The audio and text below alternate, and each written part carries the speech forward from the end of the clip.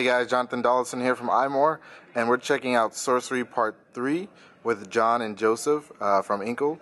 How's it going, guys? Hey. Yeah, great, yeah.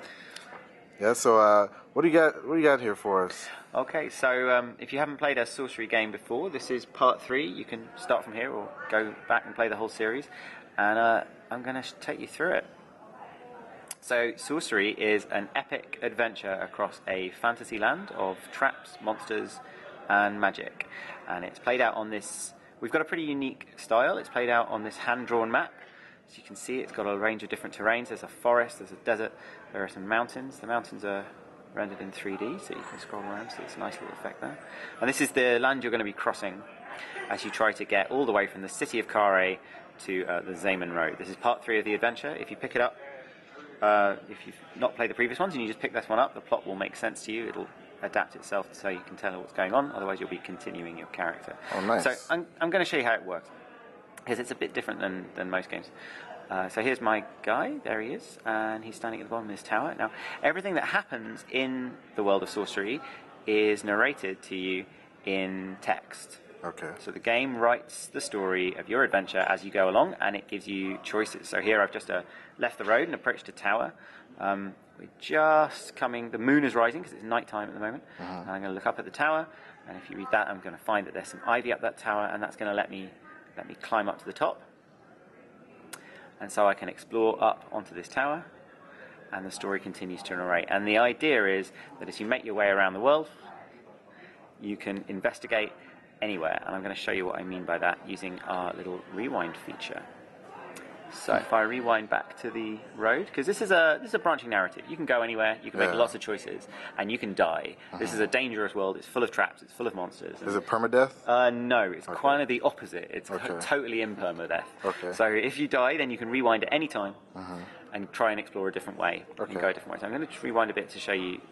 So because it's based on a game book series from the 80s, it's kind of recreating that sensation that you did when you were a kid, when you turned to page 256 and then you found that it killed you, and then you still kept your finger in the page from a previous choice, and so you go back again. Right. But as Joe says, it's adapted from a game book, but it's really not a lot like a game book anymore, and I'm just going to show you why not. This is a new feature in Sorcery 3, that when you're anywhere on the map, then when you finish your bit of story there, you can go to anywhere else that's nearby. So that means this isn't a game book, this is an open world game. You can go from anywhere to anywhere, you can explore the map in any order, and the story will write itself around your choices. Oh, nice. So I'm just going to show you that. So this is me going to the tower. So I'm going back to that tower. You remember I rewound before?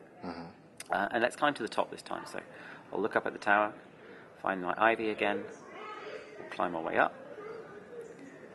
And I'm going to show you one of the big new mechanics in Sorcery 3. So, as you can tell, my guy is an adventurer. You can play as a male or a female. And he's got a sword. There's a combat system. There's also a spell casting system. I'm maybe not going to show you either of those things today, actually. If you want to see them, you should check out the iMore video we did for Sorcery 3 a couple of years ago. Sorcery, the first Sorcery. Sorry, yeah, part. Thank you for Sorcery 1. It's been a long old GDC. But I think this will be pretty worth it, because I've just played around with this contraption on top of the tower, and I've turned it on, and it's a lighthouse. There are 6 of these lighthouses in the game, but it's not actually a lighthouse of light, it's a lighthouse of time.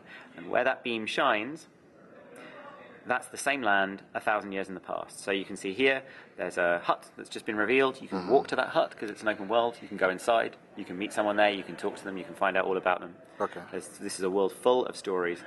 But the great thing is the lighthouse, you can point wherever you like.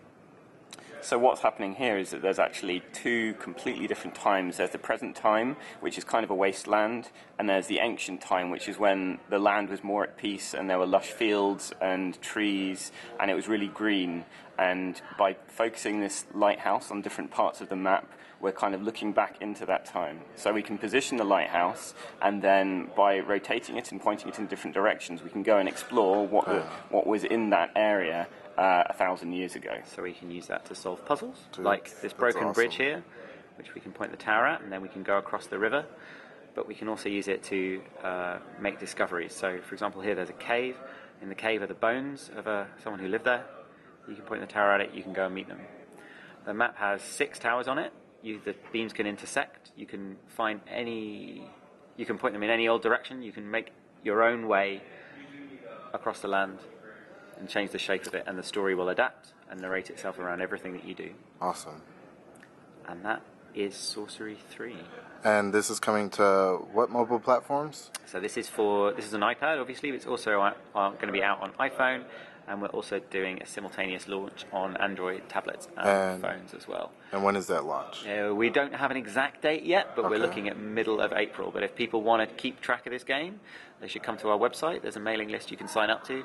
Or if you haven't played Sorcery yet, you better get started on parts 1 and 2. You've got some time. And once you've played Sorcery Part 2, you can use a cloud save from Sorcery Part 2 to continue on into Sorcery 3 and continue your progress. And you can even do that cross devices between Android and iOS. Oh, that's really cool. Yeah, because this is a story all about making not just big choices, but every choice in the story. Every little decision, every big decision, and every single one of those choices is remembered. And to just give you a sense of the scale of that, this particular episode contains 12,000 choices in it. Oh, nice. You won't have to choose all of them. Yeah. Depends which way you go. But everything you do shapes the character, shapes the world, shapes your own adventure. So it really is something quite different from most game books. And that's Sorcery 3. All right. Coming very soon. Thank you guys for your time. All right, guys. Jonathan from iMore. You guys enjoy. Okay, Thank you very much.